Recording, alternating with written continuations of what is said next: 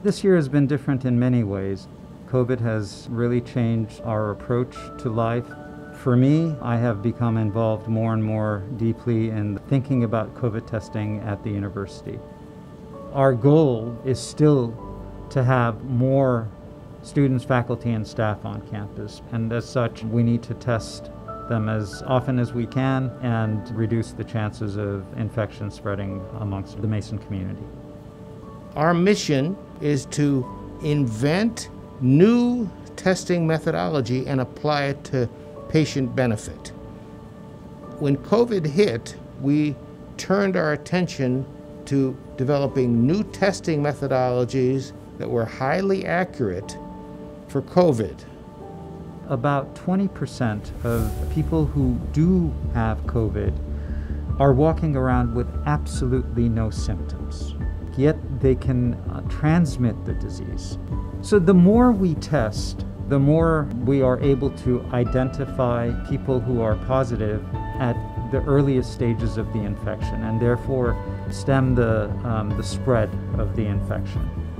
With the support of the university, we developed an improved saliva test for COVID virus itself. We are now gearing up to expand the saliva testing to offer that to the Mason community with high volume.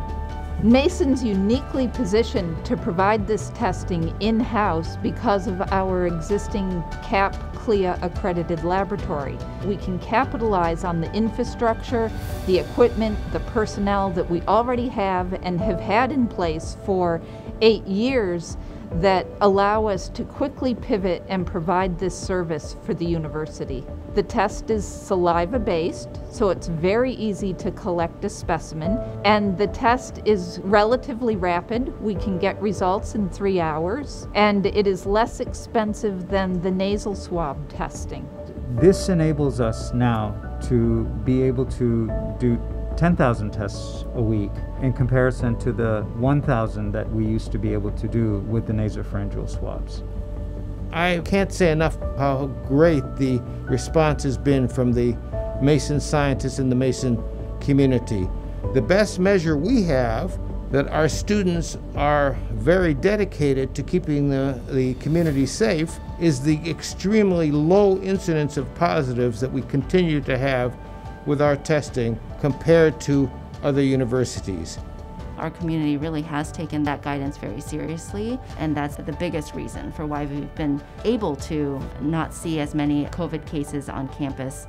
It's really due to the hard work of our faculty, staff, and students in maintaining our COVID precautions and then staying vigilant.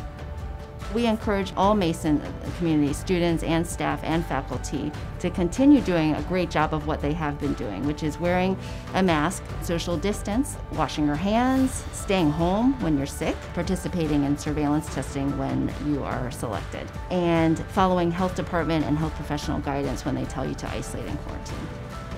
Everything that we're doing is to ensure that our students, faculty, and staff are as safe as they can be.